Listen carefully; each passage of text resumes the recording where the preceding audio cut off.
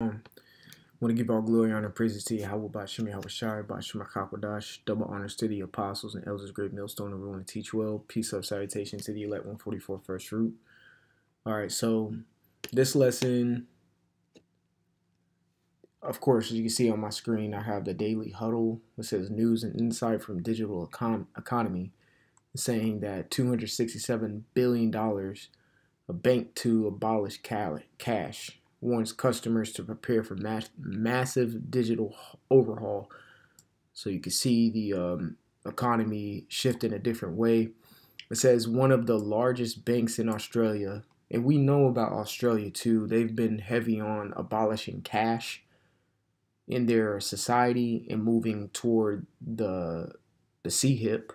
Okay, I think Australia will be one of the first countries to really be implementing the MOTB in that area. So it says one of the largest banks in Australia is rolling out a plan to terminate cash and checking services.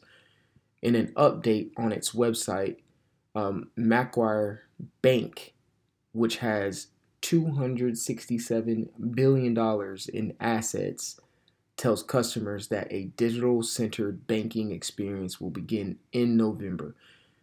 Not might, not, I don't know, but will begin in November. It automatically made me think of this script here in 1 Corinthians 7 and 31. It says, "And they that use this world as not abusing it, for the fashion of this world passeth away." The reason why it reminded me of this, yes, the grand scheme of things, this world will pass away via the nuclear missiles, and also Yahweh Shai coming back, clean up shop, and establish the house of Israel, of course. But also, let me say this.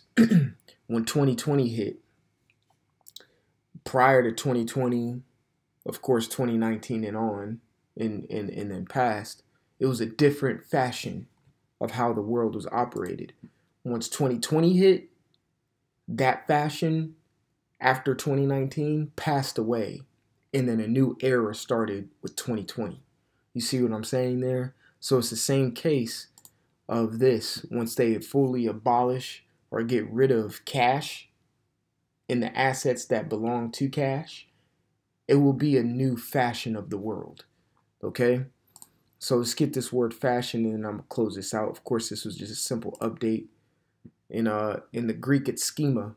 All right? And it says the habitus as comprising everything in a person which strikes a sense, the figure, bearing, discourse, actions, manner of life, the point. That's the main point. A good thing, it does say compromising everything in a person which strikes the senses.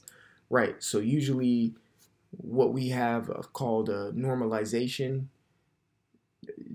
everyone's in a normal state of mind frame at the moment.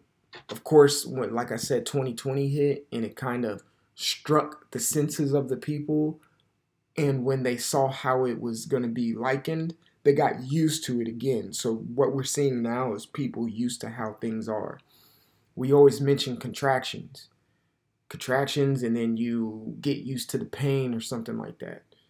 It's the same thing that we're going to be seeing with the digital market, with money and things of that nature.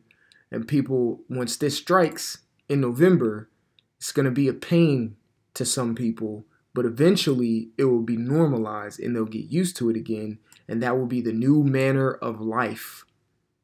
Okay, so the manner of life that we're living right now, well, especially in Australia, the manner of life that they're living right now, in November, that manner of life will change. In the manner of life that they're living right now, that would be what passed away.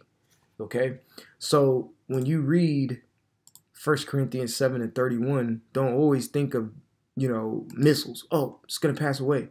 Yes, of course, but 1 week can change and alter what the fashion of the world was the previous week. You see what I'm saying? So you got to look at it in a micro and macro scale. So Lord willing, this is edifying. We'll see what comes of this. Looking forward to November, I'll tell you that. Lord willing, we get that far. I want to give all glory, honor, and praises to Yahweh, Bashim, Yahweh Shai, Bashim, Akakwadash.